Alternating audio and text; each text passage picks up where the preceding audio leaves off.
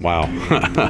It's a pretty overwhelming experience. It was exciting. It was a very eye-opening experience. It was full of hard work. I had no idea. And full of friendship. Leadership Columbia changed me based on being able to see things that I wasn't even aware of. You will get to experience things, no matter who you are, that you haven't before.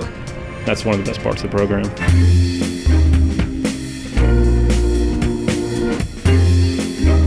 It's a program that was started by the chamber, and the design was, or the concept was, to annually produce a cadre of people who had been trained as to what the community's challenges and issues and opportunities are, and how to get involved. Having gone through it and having looked back, I didn't realize how competitive of a process it was at first.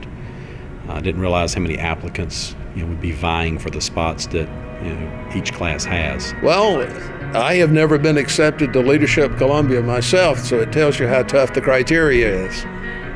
I think the first 3 months are really the building phase. You coming in, you're learning who your classmates are, you're kind of getting the routine. It's like a brand new school experience. It's your first day at school, you meet people. The class days are really fun. Each one is designed as a different kind of topic. So Economic Day, Education Day, Health and Human Services Day. Class day that we offer that's called Crime Victims and Justice. We had an opportunity to go to the Supreme Court. Having a different aspect each month that you were exposed to. You got to see a lot of things that you hear about in Columbia, but you don't actually get to see the behind the scenes. In January, I think, was probably the start of a new dynamics for us, because that's when you get to start your class project, which is probably the greatest part of Leadership Columbia. The class project, ours was the best project ever. We did the Cancer Survivors Garden at Maxie Gregg Park. We renovated a house on Two Notch Road as a family shelter. We rehabbed the Carolina Boys Home. We renovated Granby Park. We renovated Doug Ray Cottage, which is an all-boys cottage at Epworth Children's Home. It was amazing to see how excited these children were to see what we were doing.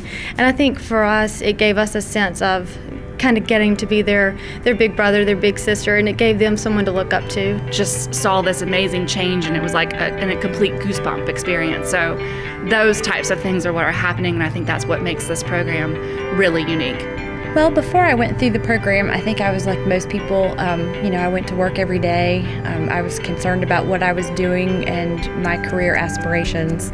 I didn't really think too much about giving back. Through Leadership Columbia, I instantly became in the know.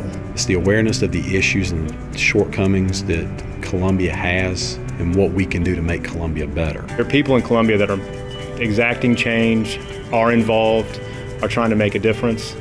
Again, not to be corny about it, not to use a catchphrase, but in a town like ours, it is people deciding, I'm going to be involved and do something about it, not just complain about it or raise an issue and walk away. I'm more in love with my city now than ever before.